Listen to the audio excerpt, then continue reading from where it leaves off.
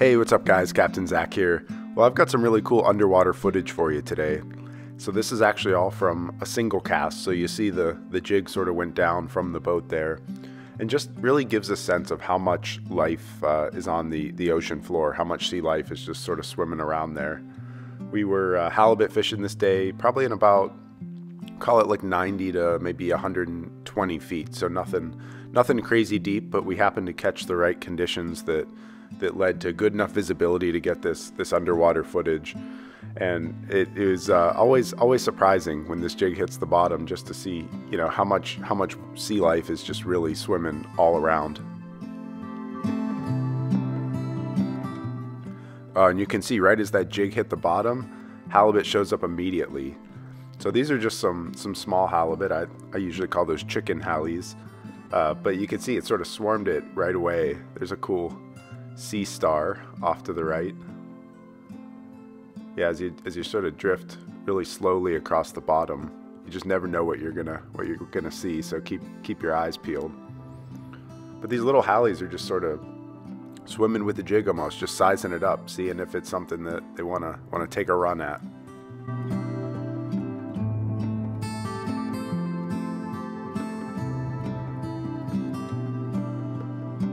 And it looks like we've got some company here. Here comes another halibut sort of taking a look.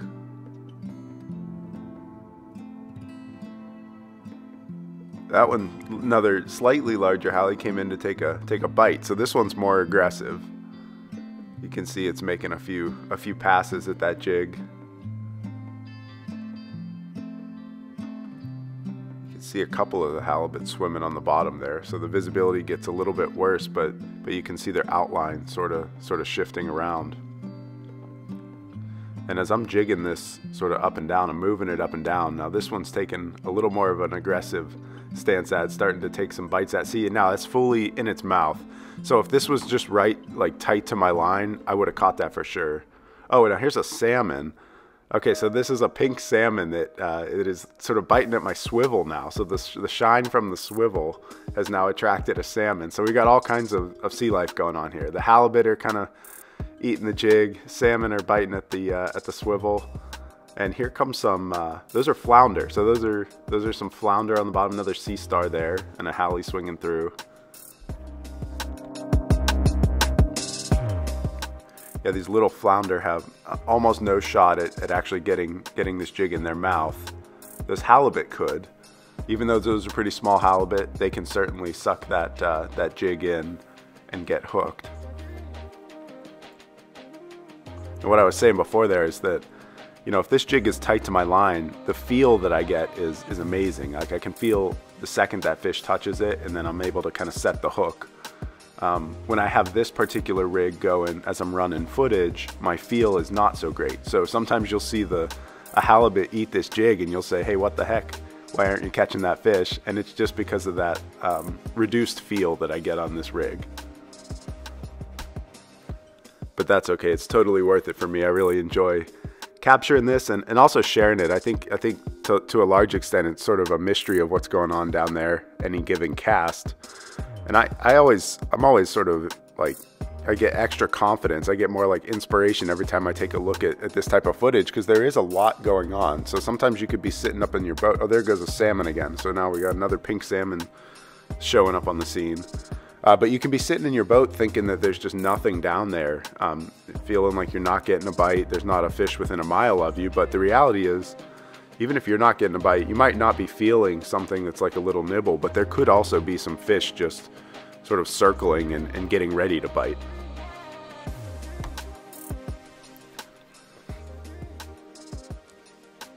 Here we go, another halibut circling.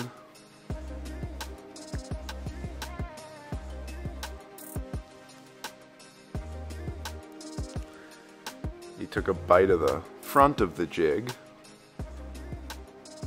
A tiny little halibut like that eating at the front of the jig's not gonna connect. If that was a bigger fish, maybe like a 30 or 40 pounder, even a 20 pounder would just inhale the jig. So regardless of which angle it bit at, it would just sort of suck it in immediately. But since we're dealing with these little guys, when they bite the front of the jig, it's not going to get it done. There's that little little flounder swimming through.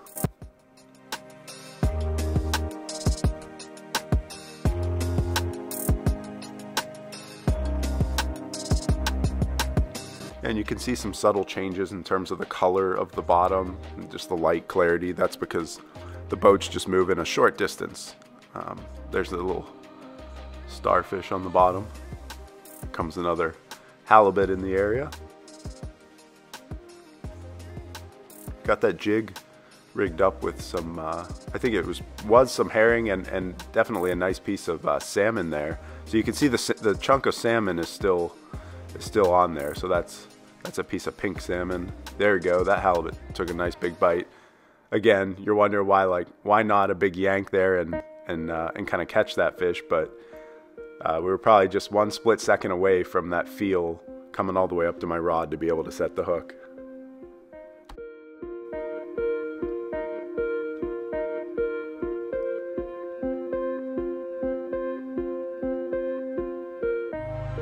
See, I'm sort of slowly working the jig up and down, and then I'll often let that jig hit the ground. So that's a good way to kind of stay in touch with the jig. It also creates some noise and commotion that actually attracts halibut.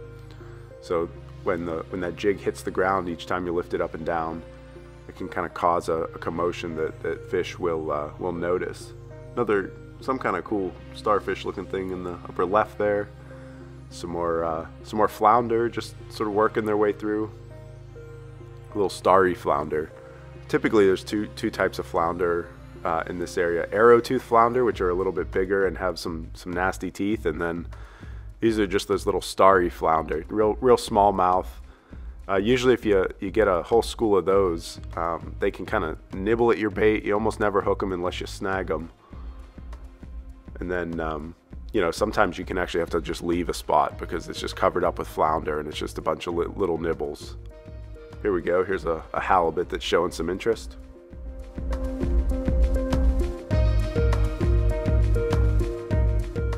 This halibut's sort of circling. You can tell it's a little more aggressive, trying to size it up, see if it's something it wants to eat. And that's another thing. Sometimes if there's one aggressive fish starting to take swipes at it, others will show up as well. So it's almost like a feeding frenzy dynamic. Yeah, see, this one's sort of actively taking some swipes at that jig, trying to bite that salmon off. Taking a couple. There's a bite at the head. So you know, it's just that whole jig presentation is pretty enticing. There went a salmon again. So we've got some pink salmon in the area. Now the halibut is hooked for a second. The halibut actually did get hooked there and somehow spit it back out. There's that salmon again. So this salmon is just curious about, you know, what's going on with this jig, and then that swivel as well. I think that swivel is small and shiny enough that you can imagine that looks like any number of things, a small bait fish. A lot of salmon lures are just kind of a little spinner with a little bit of flash. So obviously that pink salmon is taking a liking to this rig. And here comes a very small fish on the left there. I'm not even sure exactly what type of fish that was, but kind of took a little bite of that salmon. I don't think that little fish has any chance of ripping the salmon off, but again, just creates more kind of commotion and disturbance by that jig, which is a good thing. And hopefully we're getting towards a payday here. So obviously we've had a lot of these small halibut sort of taking bites at it, but eventually you'd like to see one of those come up to the boat. And I think we're sort of getting to that stage of this particular cast. Again, this is all just one cast. I mean, this jig is just sort of hovering down there for less than 10 minutes at this point, and we've already seen all of this activity.